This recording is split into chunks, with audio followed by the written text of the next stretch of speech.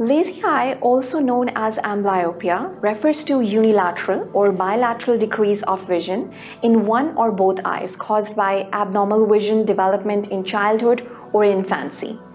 When a patient has amblyopia, the brain focuses on one eye more than the other, virtually ignoring the lazy eye.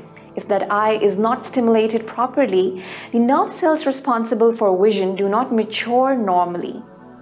Cause of amblyopia can be any condition that interferes with focusing during early childhood. This can occur from poor alignment of the eyes, an eye being irregularly shaped such that focusing is difficult, one eye being more nearsighted or far-sighted than the other, or clouding of the lens of one eye. Amblyopia is characterized by several functional abnormalities in spatial vision, including reductions in visual acuity, contrast sensitivity, functions and vernier acuity, as well as spatial distortion, abnormal spatial interactions, and impaired contour detections. In addition, individuals with amblyopia suffer from binocular abnormalities such as impaired stereoacuity and abnormal binocular summation. Also, a crowding phenomena is present.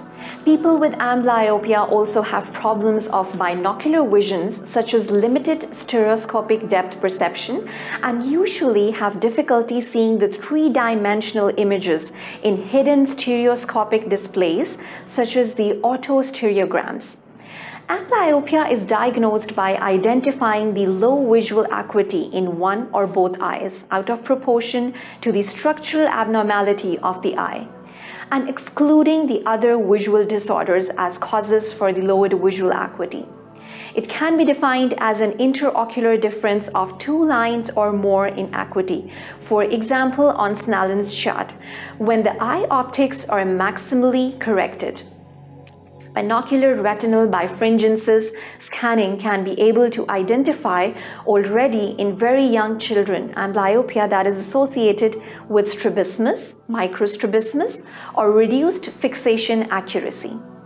Treatment of amblyopia, strabismic or anisometropic amblyopia, consists of correcting the optical deficit and often forcing the use of amblyopic eye by the patching good eye or instilling the topical atropine in the good eye or both.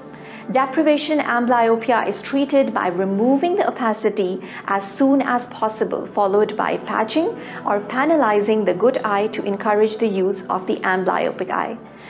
Watch the detailed lecture on sqadia.com ophthalmology course. That's it, 2 minutes. See you in the next video.